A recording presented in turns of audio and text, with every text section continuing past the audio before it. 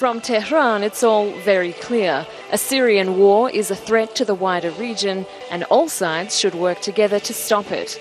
Iran is Syria's strongest ally. Tehran is watching uncomfortably as its neighbour unravels and pushing the case for peace. Our plan calls for the end of violence, declaration of a ceasefire, continuation of national dialogue, providing a situation for free elections, and the forming of a new parliament to set a constitution.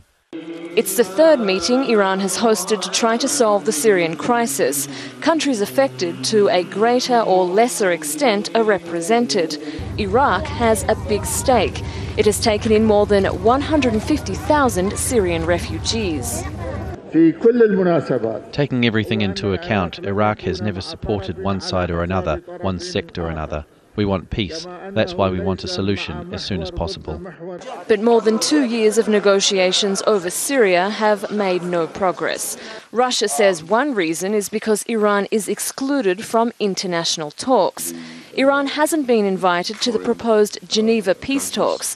It's been seen as one of the best chances for an agreement, and the Russians think that chance will improve if Iran is there.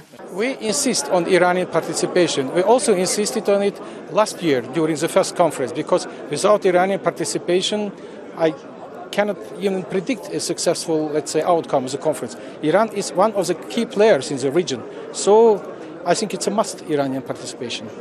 In Tehran, the UN's representatives continued to express their dismay at the continuing bloodshed.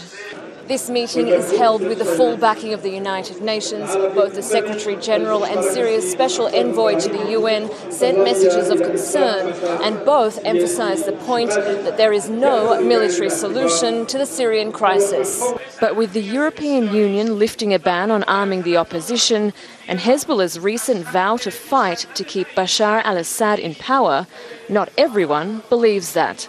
Soraya Leni, Al Jazeera, Tehran.